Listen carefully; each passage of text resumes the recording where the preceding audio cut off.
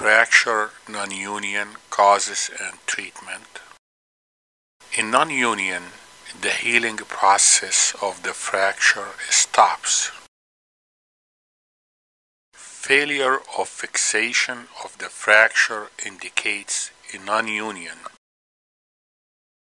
Nonunion may be caused by excessive motion of the bony ends and incomplete healing of the fracture. We need stability for this fracture. Excessive motion is bad. We also need vascularity and adequate blood supply for the fracture to heal.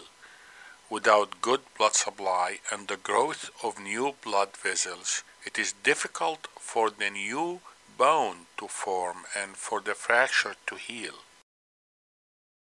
Fractures at risk for nonunion. 1. Scaphoid fracture.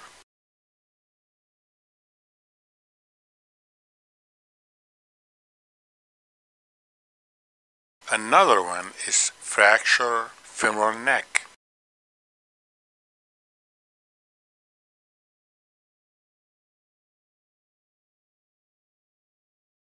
Another one is the 5th metatarsal fracture. We call it Jones fracture.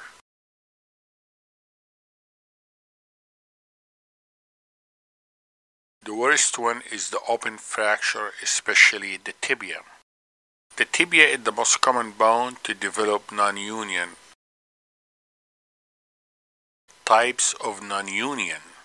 The first one, we call it elephant foot or hypertrophic nonunion, means it's a lot of callus. It is vascular and it results from inadequate immobilization or fixation. So there is mobility, and when there is mobility, there is a lot of callus. The second one is called oligotrophic. Oligo means a little. So there is blood supply with little or no callus formation. It is not a lot of callus formation. It usually occurs after a fracture that have major displacement. The third type is atrophic. This is a bad one. It is usually avascular and no blood supply. The ends of the fragments become osteoporotic and atrophic.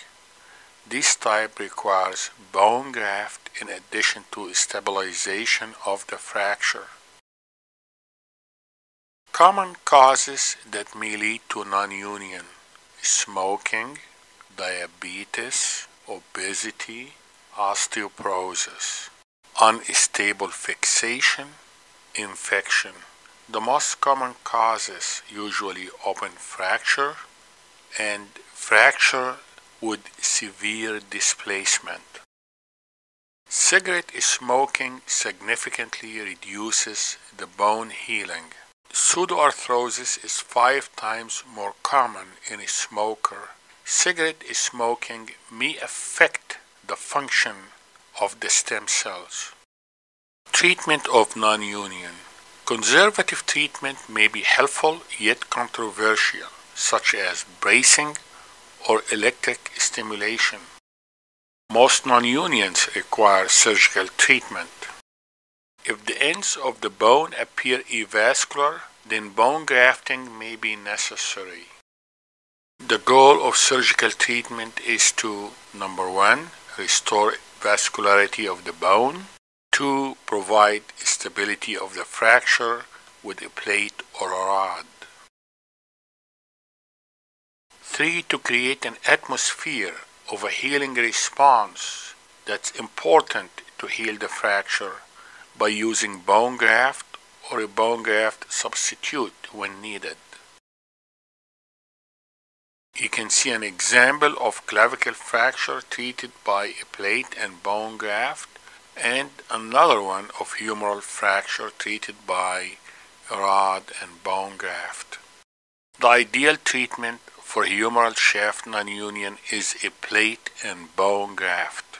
This is a patient example of nonunion of the tibia.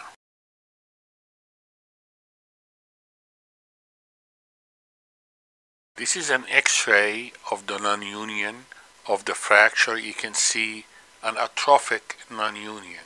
The non-union is mobile, it is a pseudoarthrosis type, and it is a difficult non-union to treat. All my videos and this video is for educational purposes only. Please consult your doctor before you make any decision about your medical care.